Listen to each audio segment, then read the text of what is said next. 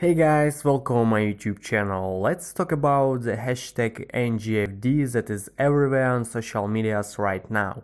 You can find it on Instagram, on Twitter, Facebook, etc. Seems like people congratulate each other using this acronym. So what does it mean? Actually, it's pretty simple to explain. This slang acronym stands for National Girlfriend Day, so because of this everyone congrats girls using this hashtag.